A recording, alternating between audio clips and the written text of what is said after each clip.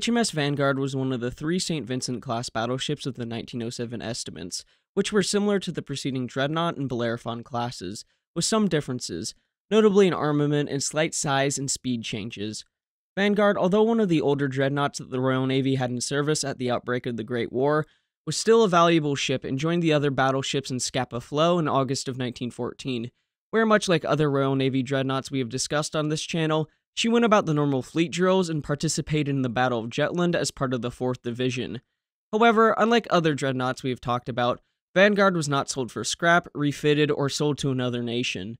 Instead, on the 9th of July, 1917, for exact reasons that still remain a mystery, Vanguard blew up and completely disappeared in a matter of moments.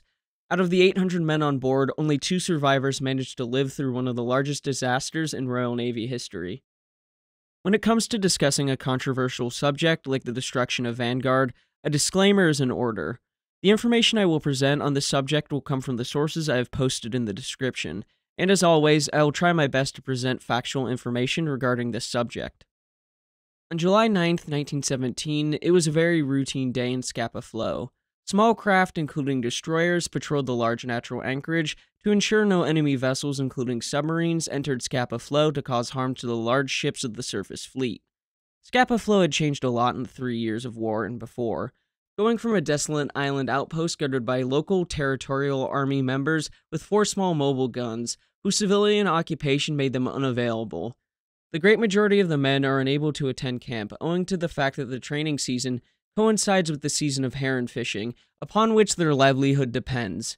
As a report from the War Office describes, even at the outbreak of the war, Scapa Flow was not ready to host so many vessels, as the small base did not have the proper facilities to house so many men and supply them and their ships. It also didn't help Scapa was not connected to the mainland by rail, meaning that supplies had to be brought by ship. This meant for the time being the Commander-in-Chief of the Grand Fleet, Admiral John Jellicoe, had his ships at sea training, as he saw it as a better defense than sitting in what was essentially an unprotected harbor.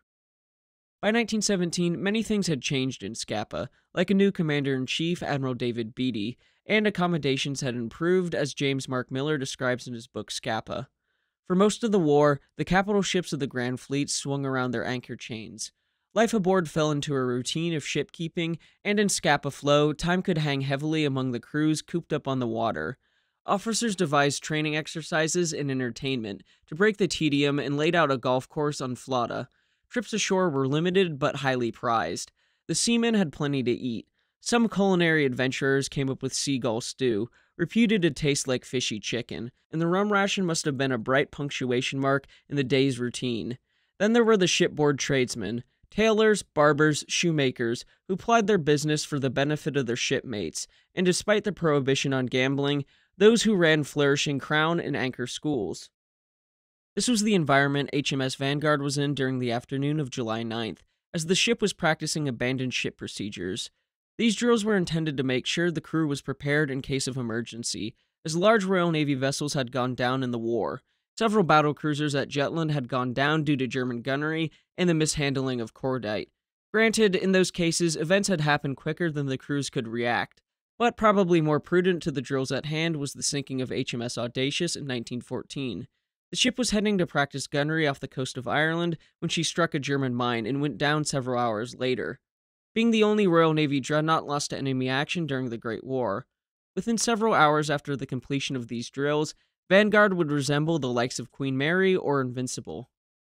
While the crew was conducting these drills and finishing up at around 5 p.m., the ship dropped anchor near the north shore of Scapa Flow, coming to a complete stop at roughly 6:30 p.m. The ship had her boilers running during this time and continued to run for a time. Even though it was wartime, a lot of the doors were open that were meant to be closed. The thought was that the ship was in home waters inside the most patrolled and protected port the Royal Navy had. The order to close these doors for the night was given at 8:30, and all seemed well with the ship. Nighttime routines were beginning, with some of Vanguard's officers leaving the ship, attending a concert on the theater ship Gorku anchored beside the Royal Oak. One of them was Midshipman R.F. Nicholas, who in October 1939 was second in command on the same Royal Oak, again escaping death in dramatic circumstances. While away from the ship, one can assume Nicholas at around 11:30 that night heard a tremendous explosion, which turned out to be the ship he served on. To take from R.A. Burt's British battleships of World War I, From the many varying accounts given by witnesses aboard nearby ships, it would seem that smoke was seen to issue forth from the area just below the foremast. After a short interval, a heavy explosion was accompanied by an enormous sheet of flame, after which the ship became enveloped in dense smoke. A second explosion followed the first and greatly increased the flame area. But the precise location of this eruption was never determined because of the dense smoke. Some eyewitnesses claimed a third explosion, but this was considered to have been rumblings within the moving hull. One witness said that he noticed some alterations in Vanguard's trim, but as he was the only one to claim positively that he had seen the ship explode, his evidence was received with a certain amount of skepticism. No one witnessed the sinking of the ship. The general consensus of the witnesses was that the explosion had occurred within the vicinity of P and Q 12-inch turrets, probably in the magazines, of which we'll get into in a bit.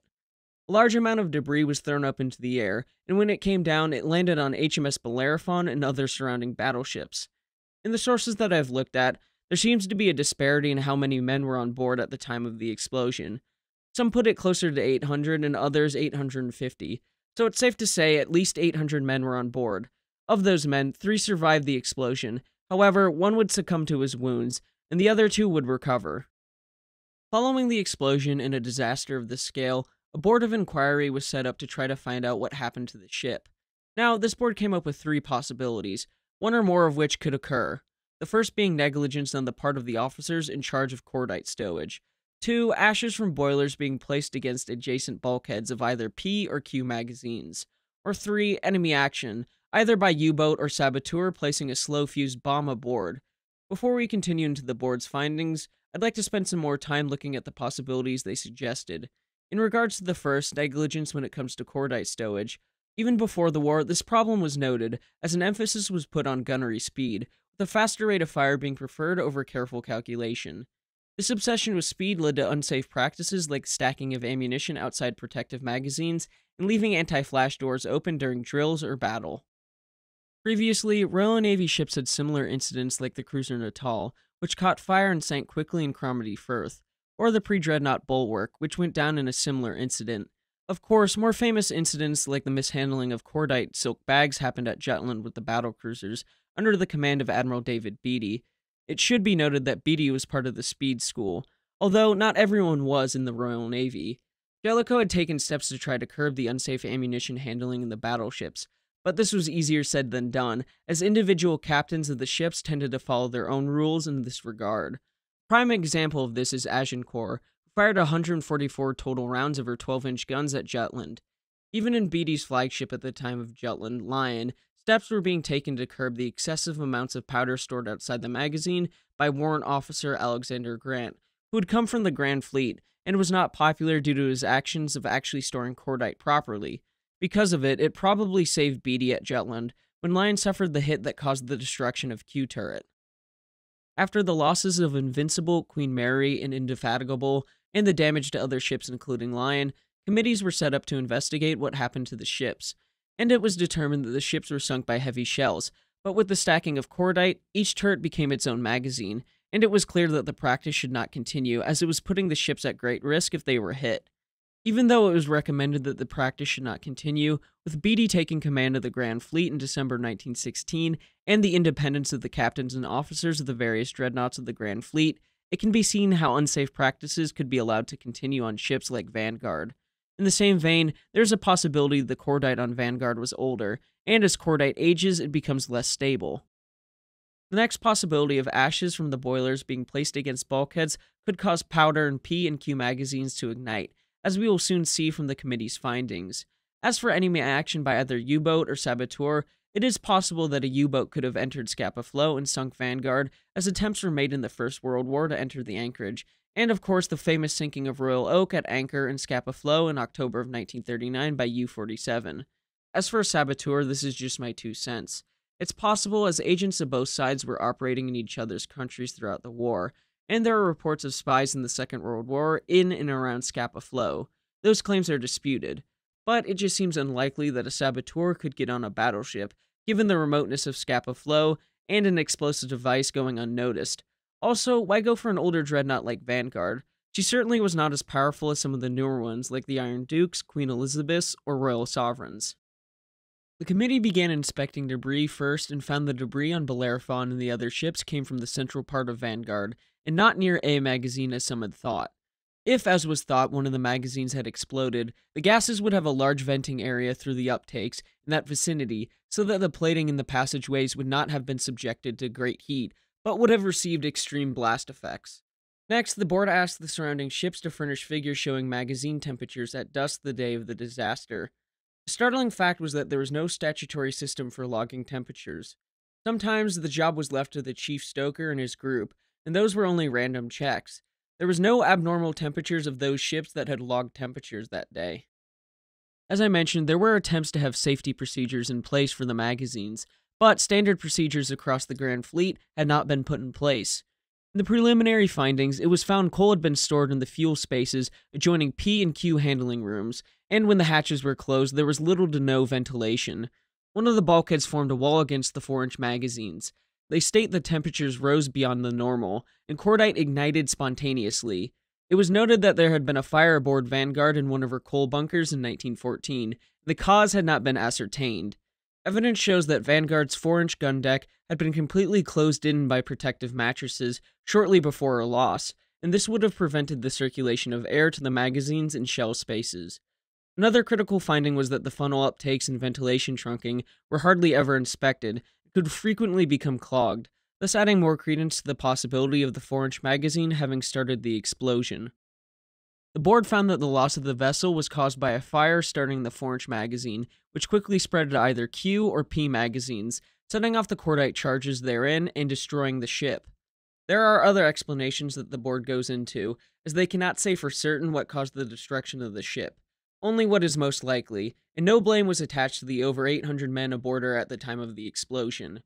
The wreck of Vanguard is still in Scapa Flow, as it is considered a war grave, and people dive to explore the wreck. Now, I'll try to remember to leave a link to a website to look at the pictures of the wreck in the description. The loss of Vanguard is something that is not as well known as the battlecruisers at Jutland, or even Audacious in 1914. Her loss cannot be 100% determined. However, it is more than likely unsafe practices in handling ammunition and other important safety protocols that were not carried out certainly contributed to her loss.